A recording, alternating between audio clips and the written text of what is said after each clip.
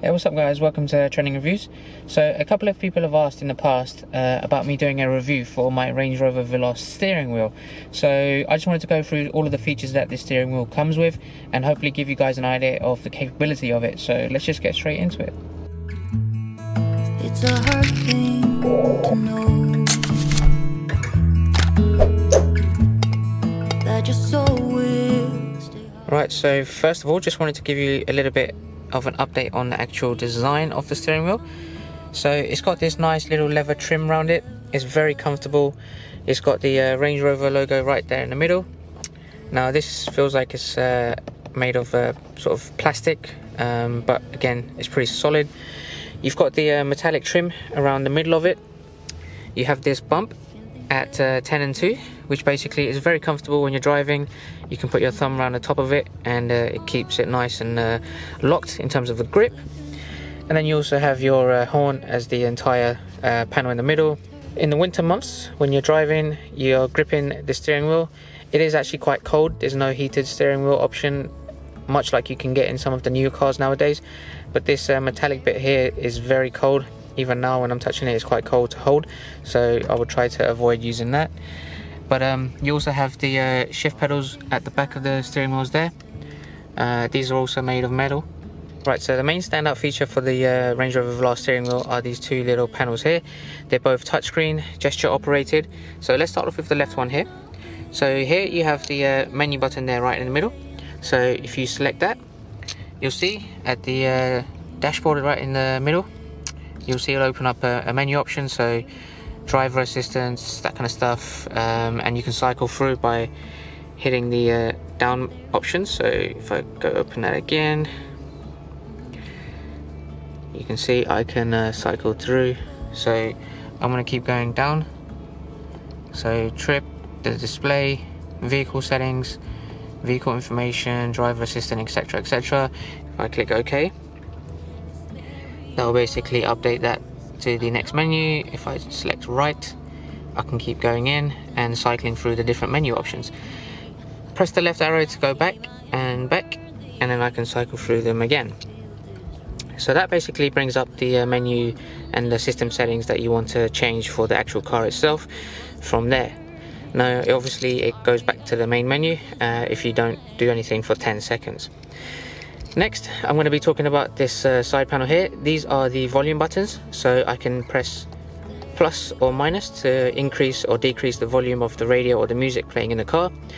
But again, if I didn't want to press, I can simply just swipe and it will start giving me an option to increase the volume by going right clockwise or decrease the volume by going anti-clockwise to the left. So this option on the right hand side is for next and previous track if you're listening to music, but if you have the radio station on, this will go to the next station or the previous station. Like the volume controls, this one cannot be swiped and taken out of context for the rest of them. That only works with the volume one. So this one you'd only have to press either the previous or the next ones. So if I show you an example, I'll turn the radio on.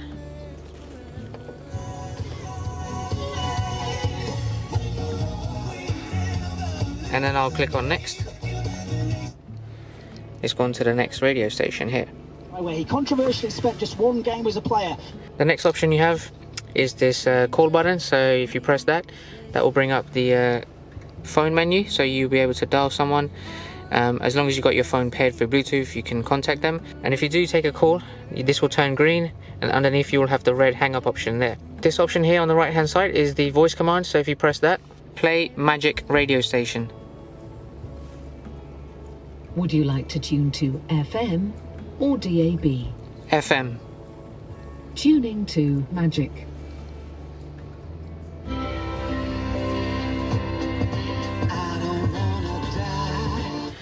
There you go, and that's the voice control there.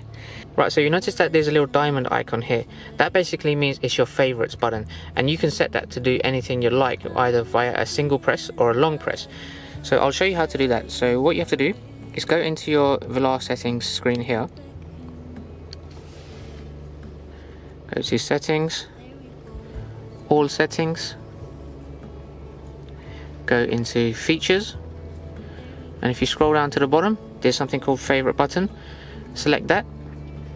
You can see that there's an icon there.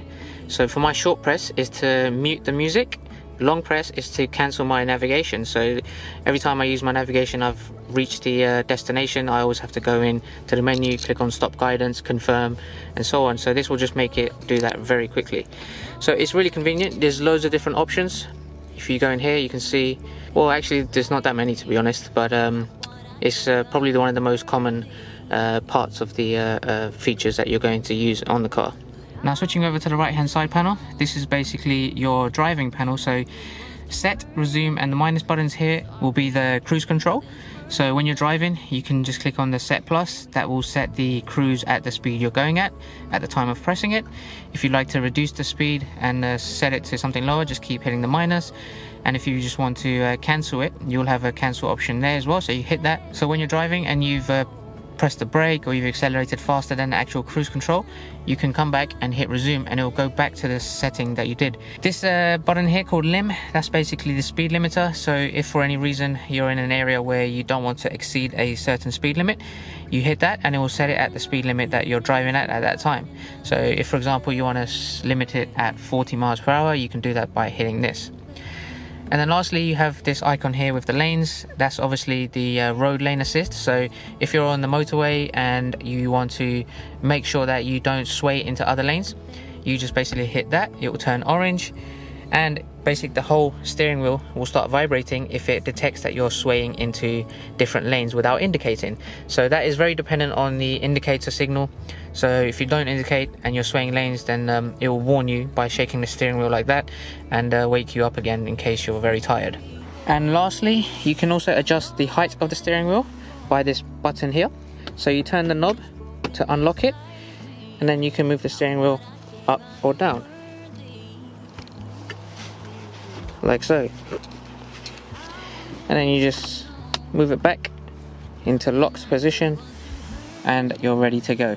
So that's about it, guys. I hope that was a very useful quick run through of the Velar steering wheel. If you have any other questions about its capabilities, then do drop a comment below. Otherwise, I'll be adding this video and all my other videos relating to my Range Rover Velar in its own playlist. I'll have the link to the playlist in the description as well. Otherwise, I hope you subscribe. I've got tons more Velar videos coming out in the future, which I know you're going to like. Until next time, guys, take care.